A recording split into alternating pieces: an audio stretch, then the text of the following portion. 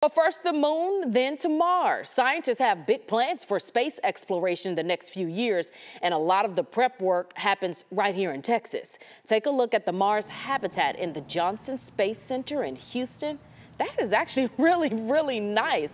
It is a 3D printed habitat with 4 bedrooms, bathrooms, a workout room, a medical room, and so much more.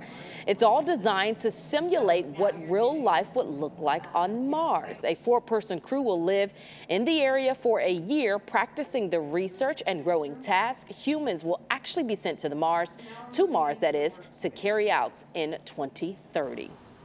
So they will, during some periods, have the opportunity to grow some crops, and they will be able to consume those crops. So it would be like salad type of crops, so pick and eat, leafy greens, tomatoes, things like that.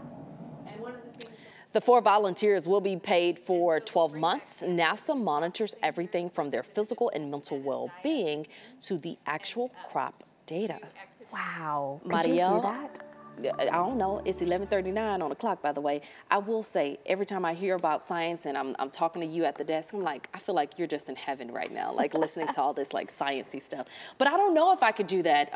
12 months, if they pay me enough money. Yeah, I'd be curious to see what that amount looks like. And we're doing something for the greater good, right? Yes.